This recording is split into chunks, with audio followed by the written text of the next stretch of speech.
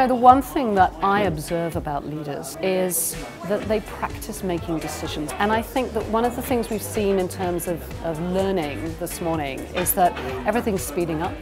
Everything's about challenge and innovation.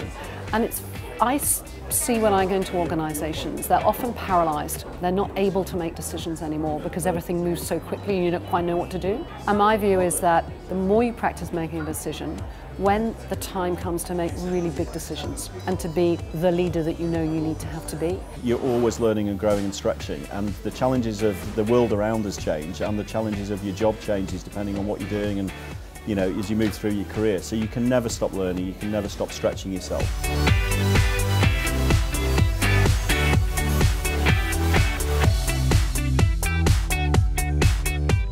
My talk today is called Things That Leaders Can Learn from Coders.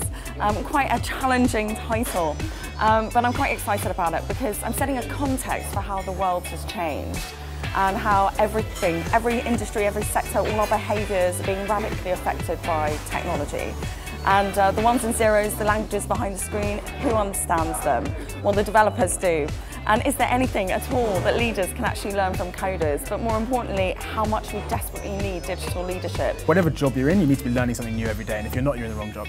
Right? And this is what we said to our guys the whole time. We're like, what are you learning? What are you learning? What are you learning? If they're like actually nothing, then we have to work out how to deal with it. Because, you know, that's part of the whole equation to us. I think this is number one priority. I love to see how people want to learn. That's what kind of touched me most when I stepped on the stage. I just saw how eager everybody was to learn. Something that I found a little bit sad sometimes is when I feel like people are kind of closing and staying with what they already know, and I get very inspired by people who want to learn. I think we're at a really exciting time now whereby in 2015 we're starting to realise that potential is within us all, and we're all brilliant. It's just about unlocking that potential. So the art of brilliance is really key about, we're not looking from it outside or in manuals, it's all there. It's just about unlocking that and being the best version of ourselves so we can live the lives that we want and help others to live their lives the way they want. The best thing about coming to events like this is I do find them energetic because people ask really good questions. But everyone needs to take a moment for themselves and to step out and really think about are they operating at the best and highest level for them. And I think events like this help do that.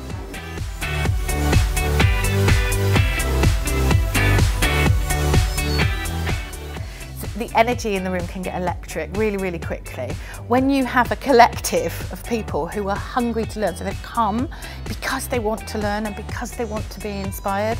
I think events like this can really, really make a difference to a wider population of people.